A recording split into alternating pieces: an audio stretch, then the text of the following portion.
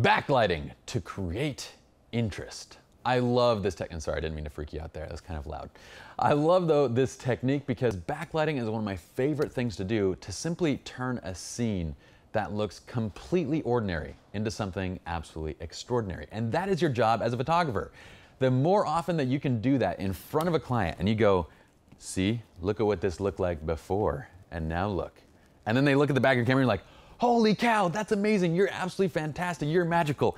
And that's the exact thing that you want. Now we all know there's no magic here. It's all about the light. Well, that is kind of magical. Lighting is magical in general. So when does backlighting in these types of scenes work out for your benefit?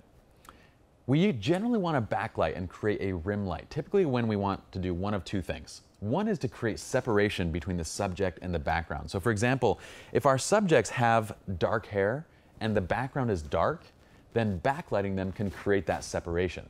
Now we want to make sure that we don't go too far, because if you go too far, it just looks like their hair is on fire. And that's generally not a look that you want unless we're talking about lighting 401 or lighting 301 and 401, where we made Michelle's hair look like it caught on fire, which was kind of a cool effect. All right, that's on my mind right now because we just shot that yesterday. But, so that separation is one thing. Point number two, when we want to backlight, is when we have, basically, for lack of a better term, actually this is a pretty good term, this is like a scientific term, airborne particles. Whenever you have airborne particles, generally backlighting is going to create really cool and interesting and dynamic effects in your image. What are airborne particles? Well, for example, water.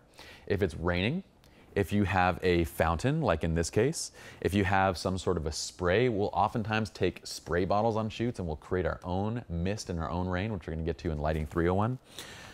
Anytime you have fog or smoke or anything like that, if someone's smoking and taking a drag on a cigar, if you put a light behind that smoke just like blooms and it looks absolutely incredible. So anything with these airborne particles, the first thing I want to pop into your head is, what would that look like if I backlit it? And to keep things simple and straightforward, take a look at this. This was shot with the Sigma 50mm art at 1/100 of a second at f1.4 and ISO 200 at 4000 Kelvin. This is just exposing for that natural ambient light here. You can see that the flash did not fire. We have this really cool curved fountain in Los Angeles, downtown Los Angeles, that sometimes is on, sometimes it's off. It's kind of hit or miss. But when it's on, it looks fantastic. So I placed the couple inside of it, and that's that shot. And I actually took that shot. I do this all the time. I'll take that shot, and then I'll turn the flash on. The flash is already placed behind them. I've already got everything set up. I did the test shot already. It's all set up and good to go. But once we turn that flash on, then look at what happens to that background. We go from this to this. Now this isn't generally a shot I would take on a real engagement session, unless I was trying to show a tutorial. But this is. Why? Because what I do is I go, look at this. Check this out. This is what that scene looks like right now as you see it. And I show them that image. And I go, but watch what happens when I take the picture of the scene. And then I show them this. And then of course they go, holy cow! That's absolutely amazing. And that's what we want.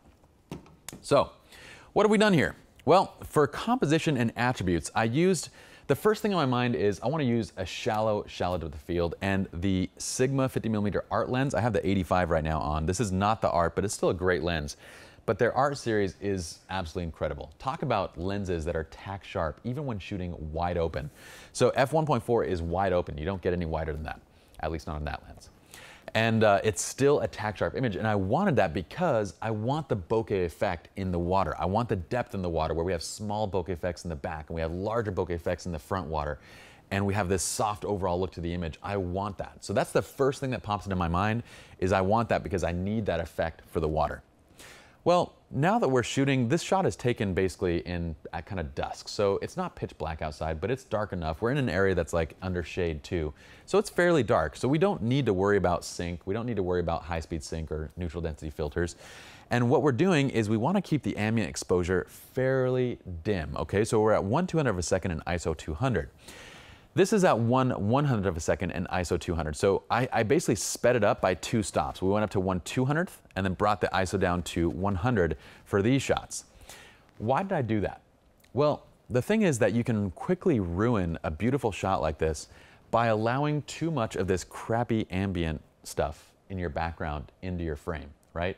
It would make the background more busy. It would add a lot of green tones to it. It just wouldn't look great.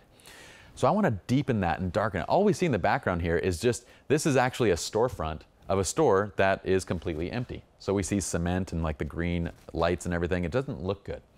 So we darken it down by 2 stops so that we can barely see anything behind that light of, what's going on here. Then we have our Phottix Metros. It's placed at 1/8 power. It's placed right behind the couple, and it's zoomed to around. You can go anywhere for this type of a shot to 80 to 105. You can go 50.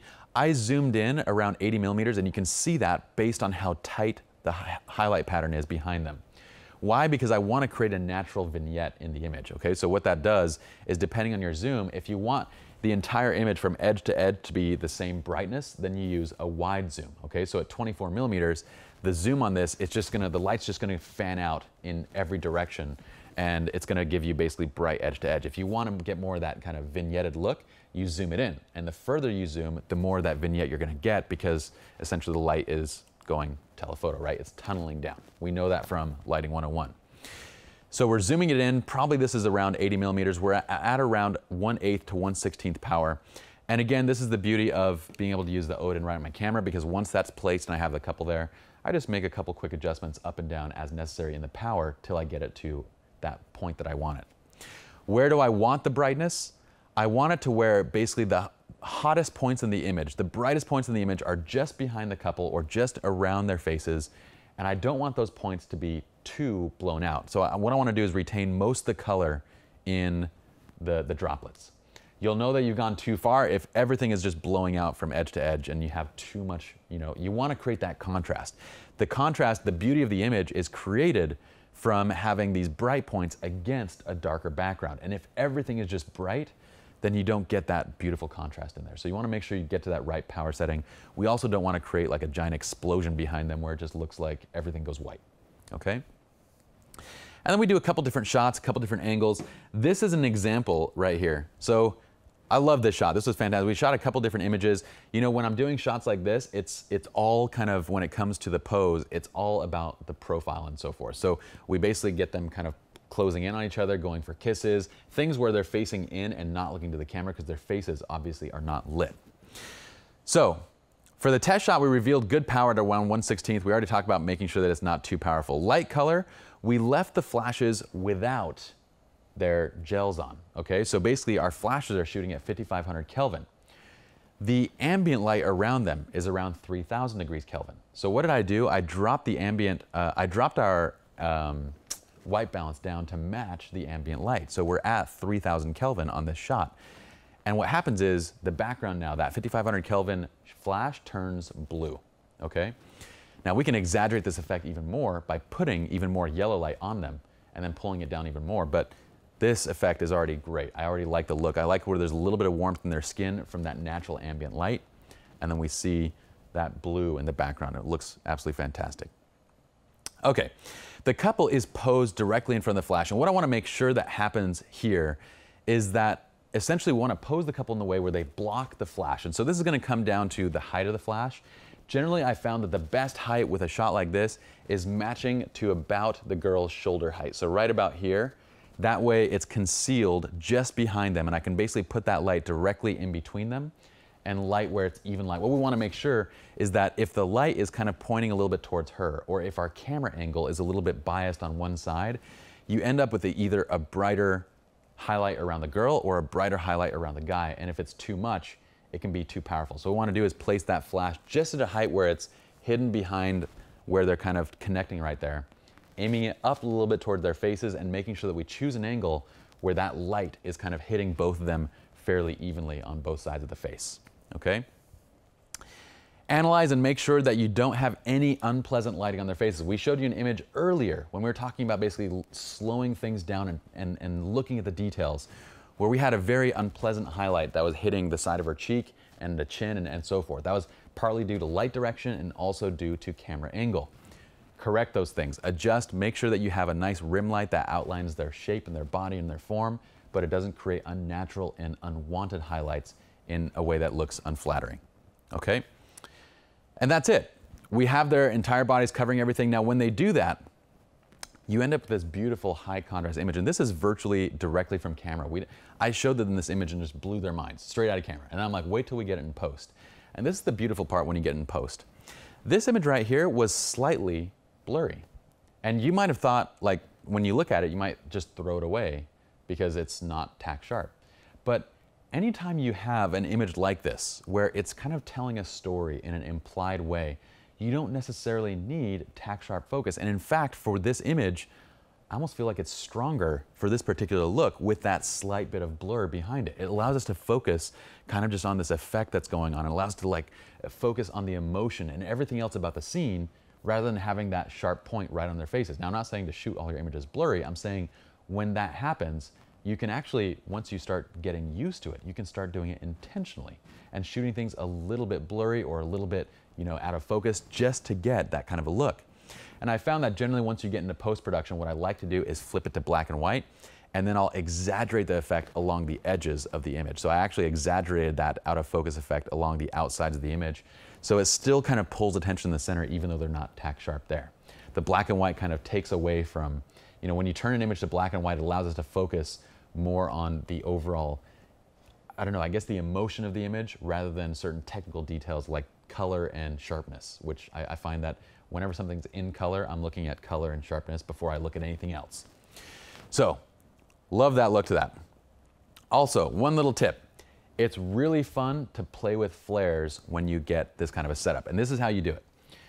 A flare is basically where we allow part of the flash to essentially peek through the background. So if our subject is here and the flash is directly behind them, I might move in just a little bit where that flash just peeks out just a little bit from the couple and then fire the shot. Now, a couple things to note with a flare.